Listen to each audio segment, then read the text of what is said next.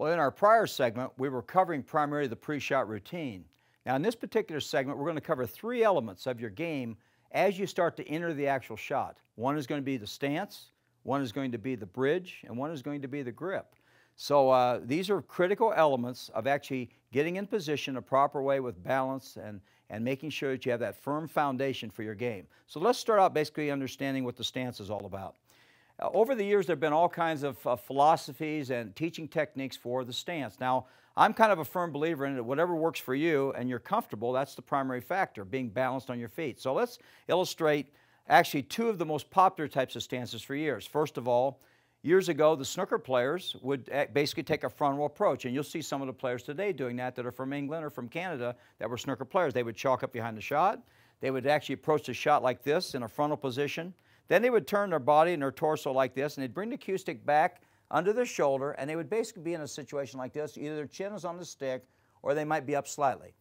Now, the other more popular stance for years was the Mosconi-style stance, where he would basically chalk up for the shot. He would take his 45-degree angle with his body to the cue stick in relation to the cue, and he would have the cue pointed at the target. Then he would simply stand next to the cue stick to take his stance, and either bending over to the stick with the chin or coming up like this. So there's kind of 2 ends of a spectrum, 2 ends of a rainbow. You have the frontal approach, moving the cue back under the shoulder with your chin in any number of positions, and then you have the side position, which was more popular for years, and that basically was used by Mosconi and a few of those players. So you basically have the option of whatever makes you comfortable. You want to find and experiment. Experiment with the frontal position, experiment with the side position, or anywhere in between until you find that you're comfortable. Now, one of the ways you'll know you're comfortable is when you bend over on a shot and you're actually down on the shot, you'll find a position where you just feel like that's it for you. So you want to be a little bit careful when people will tell you it has to be this way. It's really what has to be for you, the way you feel comfortable. So when you're in that position, make sure you're balanced on both feet, and make sure that when you swing your cue, it goes straight through to the target. Now, there's another part of this firm foundation that I want to cover. It has to do with basically dealing with the bridge. Whenever you're dealing with the bridge, you're going to form the hand on the table a couple of different ways in order in relation to the cue ball. One is you can place your hand on the table, and one of the more popular techniques for years, again among the snooker players in particular, is the open bridge. It's where you place your hand on the table, which is wide open. You bring your thumb up against the side of the index finger, right up to the top of that knuckle, spreading the fingers out. Make sure these fingers are spread out. That gives you the firm foundation right down against the table, kind of put a little pressure down. And with this little V that you form with your thumb, the cue stick sits right on that V, just like that. They call this the V bridge, the open bridge, or the tower bridge. So once again, the hand's open on the table, the thumb comes up to form the V, the fingers are spread, the cue lays in the V, and that makes a nice, smooth, straight swing right through your target. And then the second bridge, which is also very popular, is the closed bridge. This is one that most of the professionals use, particularly when they have to shoot a little bit harder, like a draw shot, or they want to have a little bit more control in some cases for long shots. They make what's called the closed bridge. Now, the closed bridge is very easy to do. You start with your hand with a fist on the table.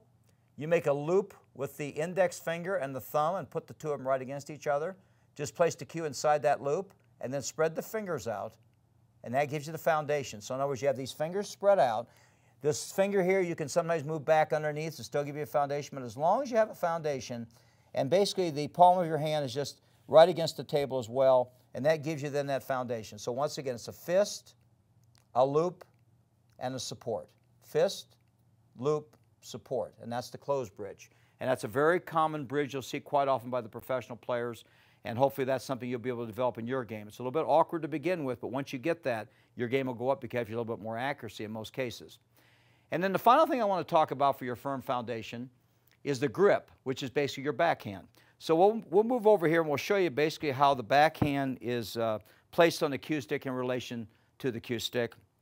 If you, again, are in your position down the shot, the backhand should basically be, as you look down at the shot, it should be held on the cue stick in a very light method. Now, as far as the position on the cue stick, you can have it anywhere from 4 to 6 inches behind the balance point, or you can hold it wherever you're comfortable with, again. But generally speaking, you want to have your hand so that when in relation to the shoulder, it should be hanging pretty much straight down. This allows for a straight down movement. The thumb is straight down, And your hand is not back too far, which causes a seesaw motion, and it's not up too far where you also drop down.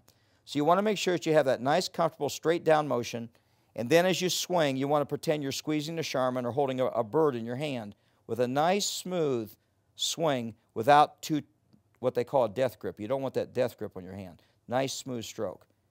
And if you do that, you'll be very comfortable when you approach your shot. Now, I want to just remind you that, again, for this foundation, you must have a comfortable balance in your stance.